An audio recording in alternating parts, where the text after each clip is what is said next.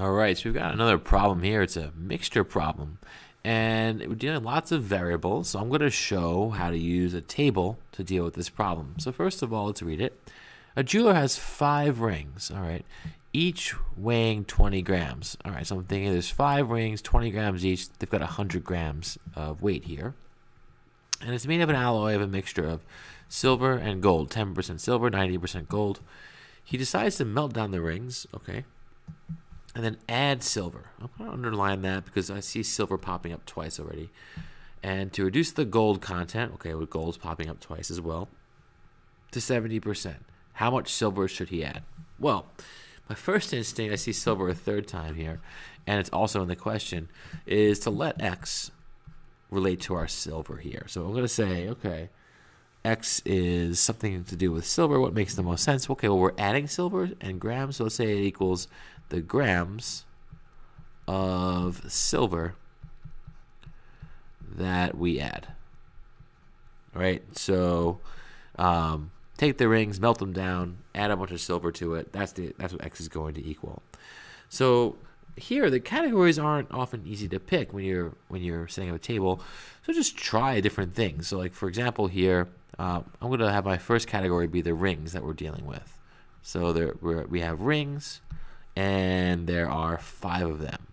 And then I'm thinking, all right, well, what do we know about the rings? We know their weight in grams. Well, their weight is 5 times 20. 5 times 20, which is 100 grams. Okay, so we've got something going on there. Now we've got a rate. Well, we've got a rate in terms of gold and silver. Well, I'm adding silver to change the gold, so let me focus on the gold rate here. The gold is 90%, right? So it's 0.9 or 90%. And then the value, grams times the rate, is the value, right? And that's just going to be, of course, 90% of 100, which is going to be 90. That works out nicely, but I'm just going to set that up here because we don't really ever know the exact weights we'll be dealing with or percentages. It won't always be so nice, so I'm going to write this out so we can keep track of it.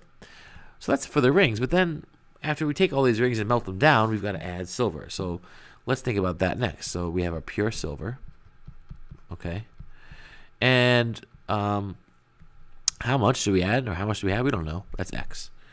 And we already defined the rate here. This is the gold rate.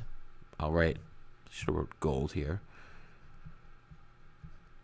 Well, the rate of gold and pure silver is 0.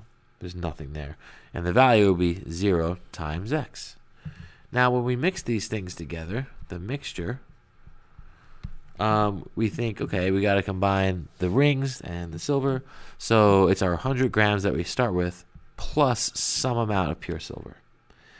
And the rate we're trying to get is 70%. Or 0.7. That's our goal, to go from 90 to 70%. So it's going to be 70% of what? Of our mixture, 100 plus X. So just notice we set the categories up, and then this bottom row, the values that form our equation, are always the products of the 2 categories above it. And now we have a really great equation, right? I think it's great at least. So we have our first part, 0.9 times 100. I'm going to write that out. So 90% of our weight in our rings plus some amount of 0%. This is going to cancel out, but I'll put it there anyway because I want you to see, well, what if the silver wasn't pure? What if it was a mixture of silver? This coefficient 0 would change to some percentage, and this would still be useful. And we know that we want to get it to equal 70% of 100 plus X, and this is the equation we're trying to solve. So we take 90% of 100, that's just 90. 0x is just 0. And then over here we have 70% of 100, which is 70. 0.7 times x, which is 0.7x. So here we subtract 70 from both sides, and we get 20 equals 0.7x. We divide by 0.7. Now 20 divided by 7/10 is really 20 times 10 over 7, and that's 200 over 7 equals x. Now, What I encourage you to do is, if you're working out this problem, plug it back in. Plug it back into your mixture and make sure your percents are working out. And you'll see in this case, if we do 100 plus, I'll just show you an example, because really checking, students, you might want to avoid it, but I feel like in a mixture problem, it makes a lot of sense to plug back in. We got 100 plus 200 over 7. Now, that's our mixture. We know that within that mixture, there should still be 90 grams of gold, 0.9 of the original amount.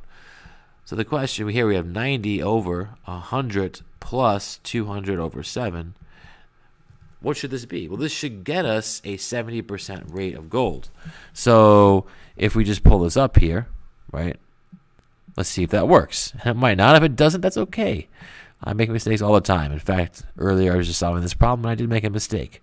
When I plugged it in, I realized, oh, I'm not getting 70%. What's going on? So here, we just set it up. Okay, looking great.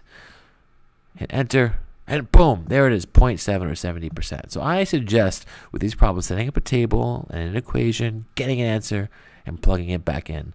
And don't be intimidated by setting up the categories, right? Try different things until you get something that works. There's lots of ways. You don't have to make x equal to the grams of silver we add.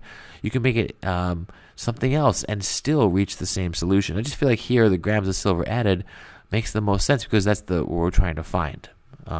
Anyway, I hope this helped.